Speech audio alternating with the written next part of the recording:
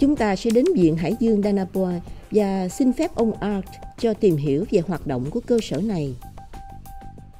Well, my name's Art. I work at the Ocean Institute, and I'd like to give you a little guided tour of the Ocean Institute. We're Ocean Institute of DanaPt. We're an educational facility, and we have over 100,000 students that participate in our various programs throughout the year. We also have RV Explorer, which is a research vessel. We also have the Spirit of DanaPt, which is also a schooner, and we also have the Pilgrim, which is also history of DanaPt with 2 years before the mast. It's a replica. It's called the Pilgrim, and we have a lot of programs on that. Our programs go out throughout the year. We have various schools in the area that come to the Ocean Institute and participate in our educational programs, from Living at Sea programs to small child programs as well too.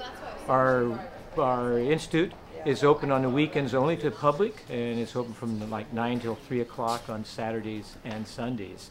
The rest of the week, Monday through Fridays, we have educational programs that go here at the Ocean Institute with our local schools, and we even have programs and program schools that come from even out of the state of California that come in and do the programs here too. So I welcome you to the Ocean Institute today. Would like to give you a little tour on what some things are going on at the Ocean today. This is one of our main attractions of the Ocean Institute. It's called Gracie. This is a yearling of our California gray whale.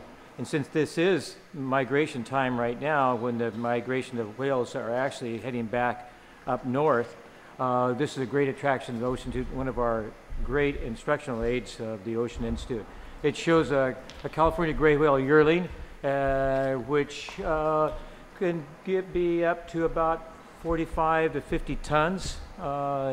And it's a yearling gray whale, and it shows the migration, helps with our migration instructions we have. This yearling was found in Huntington Beach and actually washed ashore around 1976, 77. And it was missing its tails, which we call its flukes. And it went to the Bowers Museum for a period of time, and then we gave it to the Ocean Institute. It's a really funny story about the Gracie, because we had a contest with the school children naming the gray whale, and all names came up, so it seemed to be very appropriate for this whale to be named Gracie. Okay, this is our at-sea lab situation. Our labs are set up for individual instructions of the Ocean Institute. This is one of our famous ones here. This is our ocean drifters, we call this as our moon jellies. And the moon jellies are one of our famous. We have our aquarist that comes in the afternoon and does our feedings for the aquarist and then answers a lot of questions. Our head aquarist, Julianne Sears, is probably our walking encyclopedia of the Ocean Institute, and she gives instructions to the students of the Ocean Institute, students that come here for educational purposes. This is probably one of our most popular areas of the Ocean Institute. This is called our ecology building. In our ecology building, we have instructions on different tanks and types of invertebrate animals. As you can see, what I have here is one of our knobby sea stars. And our knobby sea stars is a tank in which students can come in. It's a touch tank. So they actually come in, we ask that they wash their hands with water first and clear anything they might have in the hand. They can actually come in and actually pick up a starfish, touch it, actually not pick it up, but it's in a tank, and we have a volunteer here that actually gives them instructions on how to touch it with just 2 fingers and look at the 2 feet, and they also give over some instructions about types of sea stars as well too. So as I put this back, on the inside here, put this in. So we have the tank, and we give instructions on the sea stars. It's actually that what they do, what they eat. We have a feeding goes on here as well too. So it's one of the good areas, a good area for instructions for small children. This is one of our special presentations during the Whale Festival. It's called our Bone Lab. And during the Bone Lab, as you can see, our table here, we have a lot of different displays of bones, and we actually have one whale skeleton set out here. And what our public's going to come and do is it says, can you guess what bone you're looking at? So they actually will try to guess bones from the bone labs of whales. And we have it set up. We have drawings here. This is a really good description of types of whales there are. As you know, there are 2 groups of whales. There's whales that have teeth, and there's whales that have ballenes. And so we have this to show the public and demonstration about how large whales really are compared to man and compared. As you know, our blue whales are our largest whale that's living on Earth right now. We also talk about echolocation. Echolocation is a means by which our toothed whales find food.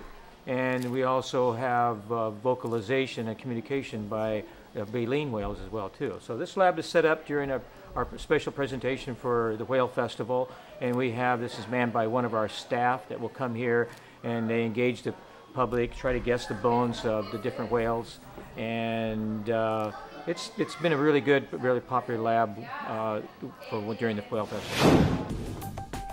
Phía bên kia, phòng thí nghiệm của Viện Hải Dương là con tàu Pilgrim dài 130 feet.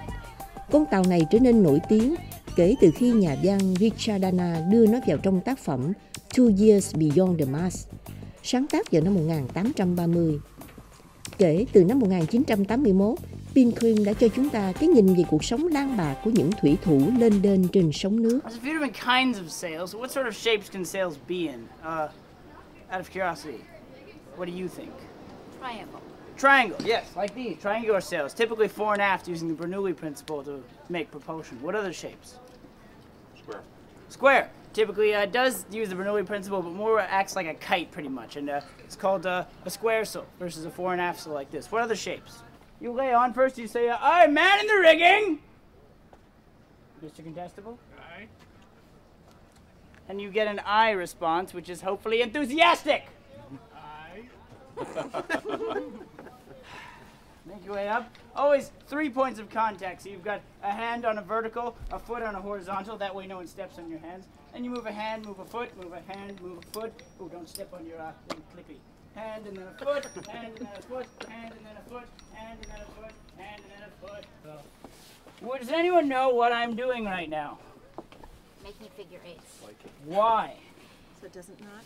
So it doesn't knot, because this is the down haul. And when we haul on the up haul, this is going to go, and we want to make sure that it goes evenly and fairly. So, pull that here. This is used for making a shape in the sail. Being a fore and aft sail, it doesn't work necessarily by catching the wind, but by dividing the wind into two groups. The wind on this side and the wind on this side.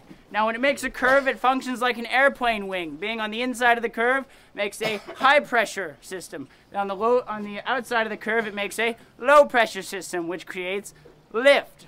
The Bernoulli principle, the Venturi effect, whatever you want to call it, it's how carburetors, planes, and sailing vessels work. Now as you can see, there is no curve. So the sail is not doing much because there is no weather. Now we can also use the other sheet on the other side to pull flying. Đây là một bài học khoa học thú vị về Bernoulli Principle. Trong phần 2 của chương trình du lịch cùng với trang X Travel, chúng ta sẽ được gặp thuyền trưởng Lê và những chú cá voi Dolphin Safari.